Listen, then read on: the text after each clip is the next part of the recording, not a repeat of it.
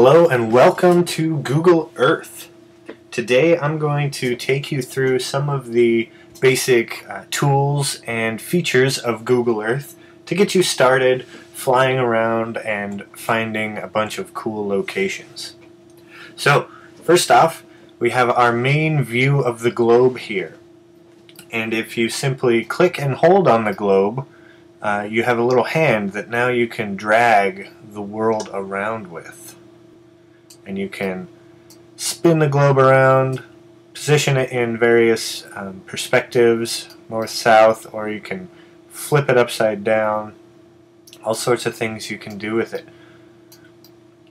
Now, once you get to a point where you want to zoom in on a certain location, let's say we want to zoom in on the Hawaiian Islands here, we can either use our scroll wheel on our mouse and simply scroll up to zoom in or scroll down to zoom out.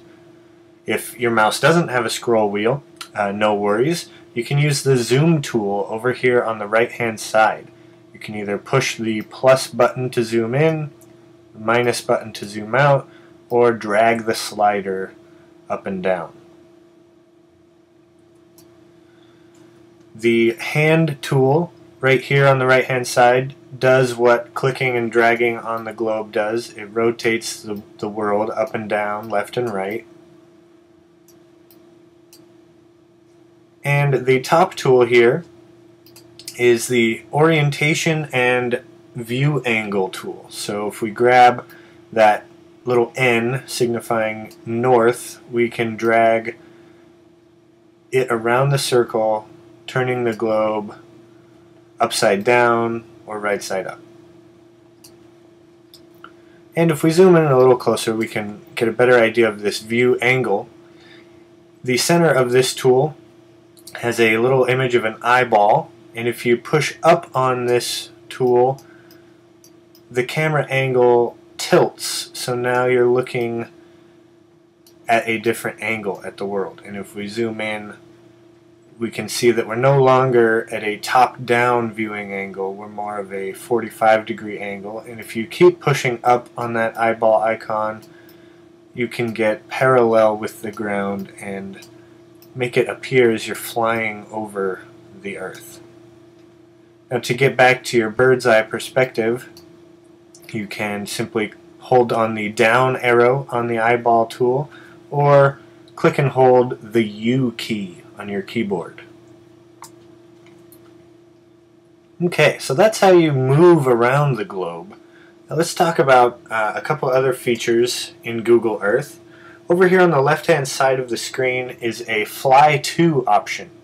And if you click the Fly To icon here and then type in a location, for example Monmouth, Oregon, and hit enter, Google Earth will automatically fly you to that location. And it zooms in, and now we can see all of the Monmouth area within our window. Now if we wanted to fly to another location, let's say Portland, Oregon, type it in, hit enter, and it zooms us back out and back down to Portland.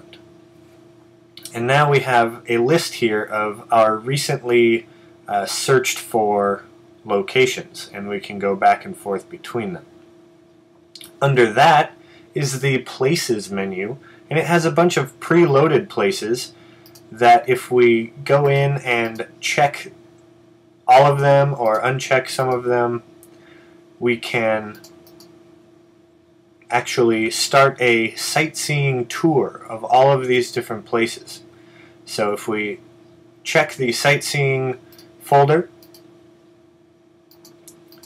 we can now press this play button here, and it will start a sightseeing tour, starting with Disney World, Florida here, and moving through the list of places. Now we can move our own places into this sightseeing tour by simply dragging either Portland or Monmouth into the sightseeing tour, and it will add those to the list. And you can add and subtract as many places from this tour as you want. And notice Google Earth will keep flying back and forth between these, and we can pause and play our tour by clicking the controls here in the bottom left of our view window. The last thing we are going to talk about in this short demonstration are layers. And in our layer menu here on the left hand side of the screen, we can turn on and off various aspects of our map. For example, if I turn the weather on and off, you'll notice that the current conditions of this location display on the map or disappear, whether that box is checked or unchecked. Also, you can get traffic information. With the traffic layer checked, you get little circles representing the flow of traffic, green indicating free moving traffic, red and yellow meaning some congestion. So a lot of different layers and information you can view on the map by turning these on and off. And those are just some of the basics of Google Earth.